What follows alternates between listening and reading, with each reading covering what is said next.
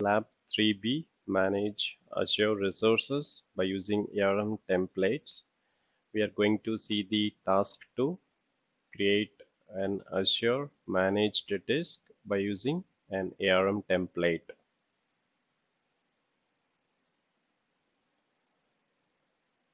So here, using the ARM template, we are going to create the Azure managed disk. Okay, let's log into the Azure portal, portal.azure.com.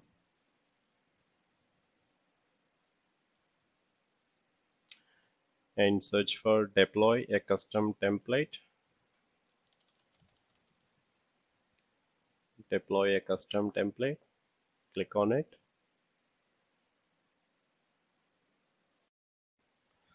Click on build your own template in the editor. In the edit template blade, click on load file. So in the previous task, we have downloaded the JSON file, template.json and parameters.json. Select template.json file, click open. So here we are going to remove some of the following lines. Source resource ID,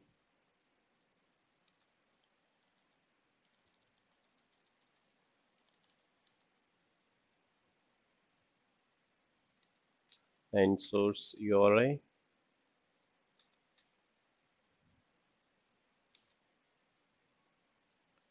and OS type.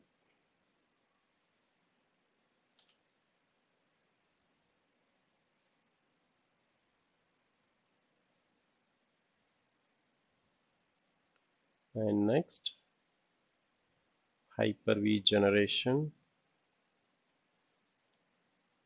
default value, and type.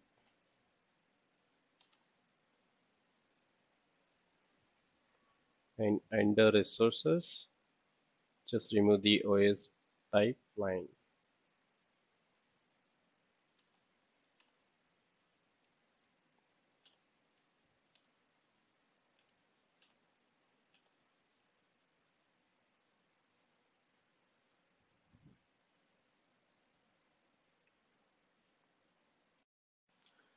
So the parameters that we have removed are not applicable for this deployment. So these are applicable if you are creating the disk from an existing VHD file. So click on save.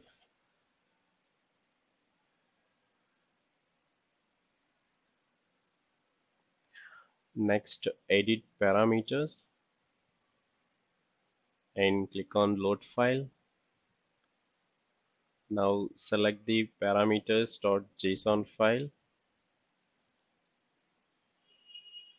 and click save.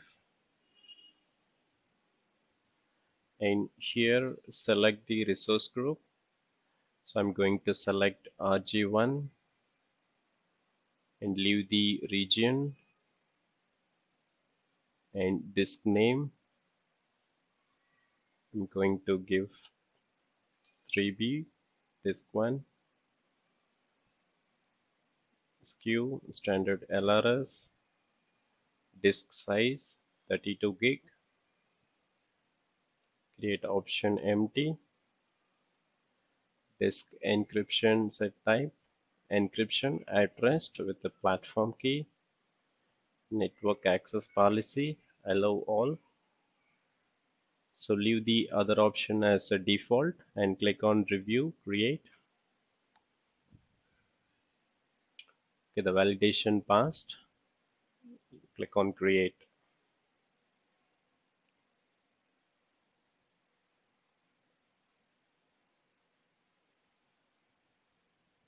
So the deployment is in progress.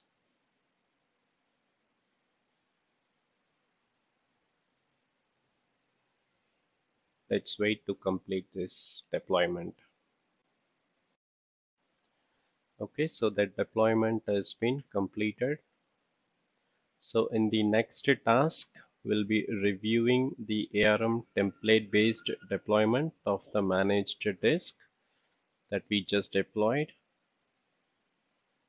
Go to the resource group in RG1 where we have deployed the disk using the ARM template.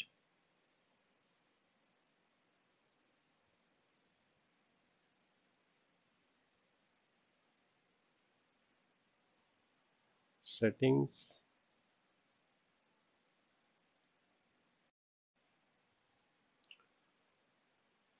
size, performance, okay, RG1. So under settings section, you see deployments, and this is the first one that we have just created.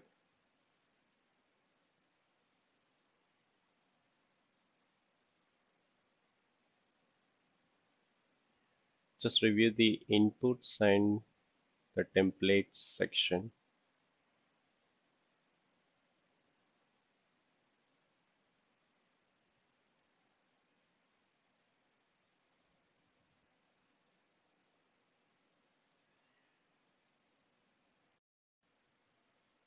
So in the next lab, 3C, we will see how to manage Azure resources using the PowerShell.